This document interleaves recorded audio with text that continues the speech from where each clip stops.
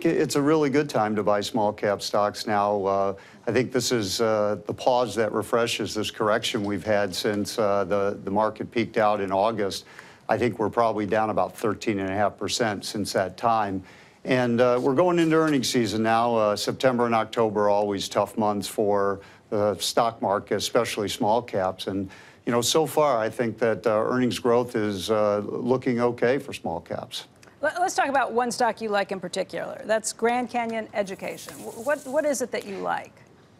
Yeah, Grand Canyon is a great company. It's been one of the best growth stocks we've had in our portfolio since they went public back in 2008.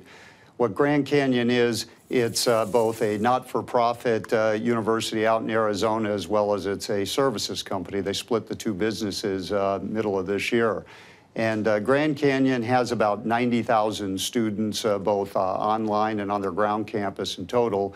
And Grand Canyon Education is a service company that basically provides marketing, admission help, back office technology services to it, and will take on other clients along the way. Jim Cramer mentioned this stock earlier this month, and his concern was that people wait until after the election to see what happens. He said Republicans, these stocks tend to do well under Republican leadership, but when it comes to the Democrats, they seem look at this entire category as sort of predatory. What do you say to that concern? Well, I think that the for-profit education stocks all took a beating back when they changed some of the laws under the Obama administration.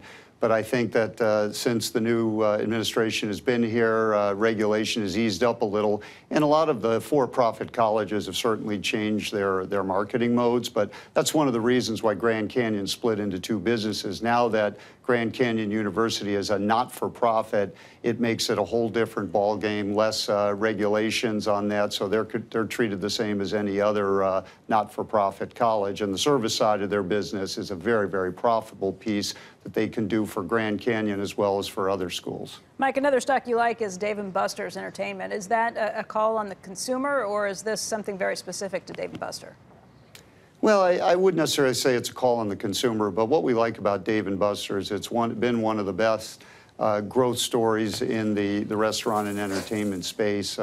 They grow probably double digits every year from here in terms of units. We think they can double the store base.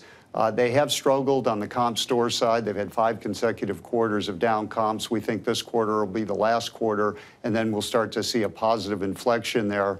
And as far as what we like about the business is a lot of their profits are driven by the entertainment side, so it's a unique concept. And with the new virtual reality games that they've put in the locations, we're seeing a nice uptick in the business.